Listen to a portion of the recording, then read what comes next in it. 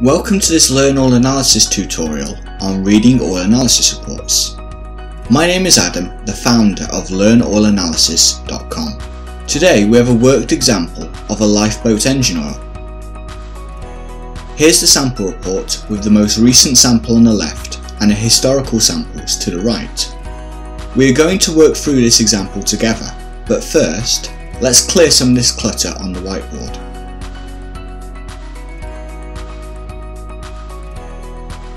When looking at this report, the first question I ask myself is, do I believe the information I've been given? Or is the sample consistent with the oil expected? This is a great way to identify obvious mislabeling of samples by the client. The way I do this is, first look at the viscosity, as it is the most important property of the oil, followed by additive levels, which include acid number and base number values too. I next look at the contamination and if there is any wear that could be linked to the contamination. If there is no wear, then this could be a fault caught very early on or a poorly taken sample. I then look at specific wear metals that appear abnormal and see if the pattern of elements can identify what is wearing. All the above is put together into the most important part of the diagnosis, which is the advice and recommendations. This can be an oil or filter change, or simply further monitoring. Throughout, I consider the criticality of the equipment in both impact of failure and impact of taking a machine offline to perform maintenance or inspections. You should never rely on one result or sample to make a maintenance decision, and I prefer to help the client link this information to other inspection data to be sure, before making an intervention. I also consider the urgency of the recommendation. For instance, does it require a call to let the client know the problem is critical, or can it wait until the next service? In the case of the lifeboat, it's critical this works when needed, so it can be treated as needing addressing as soon as possible.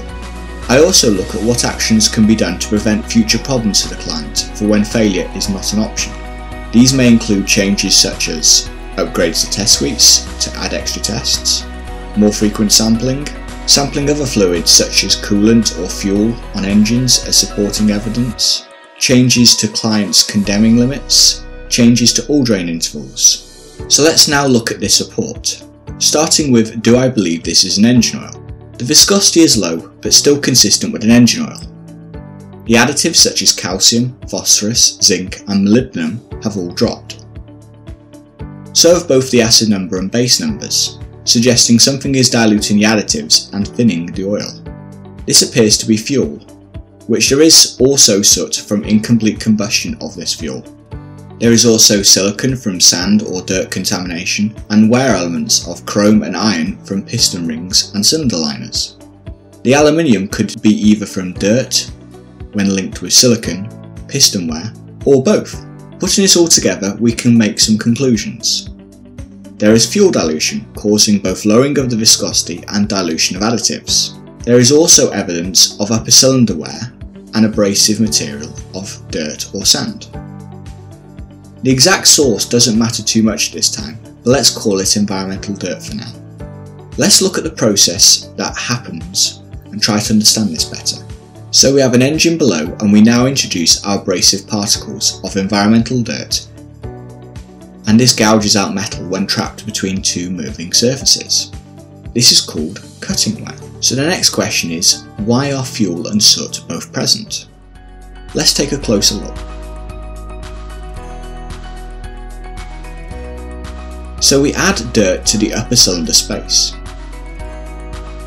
If you take a piece and rub it back and forth between the piston and liner, the seal separating the upper and lower cylinders is lost by cutting wear, meaning dirt gets past the upper cylinder into the lower cylinder where it can be measured in the oil.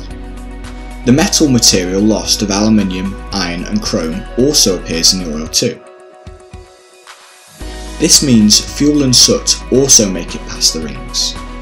The fuel adding a finishing blow to the seal by washing away the lubricant that is preventing wear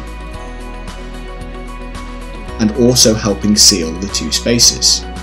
This process of lost sealing is often called blow-by. So now we know how the process is occurring and it is linked to the hard particles of environmental dirt. Next, you may wonder where this abrasive material is coming from. Well, it's most likely the air induction system, and to fix it, this may be a filter change or inspection of the trunking for holes or other damage. So let's put all we have learnt into a diagnosis for the client. I always start with viscosity, which is low owing to fuel dilution. I then move on to contamination such as silicon and aluminium, suggesting dirt ingress. It may also be sand if the aluminium is only wear, but in either case it doesn't matter too much as the advice is the same. Then I comment about the wear metals and identify them as upper cylinder wear.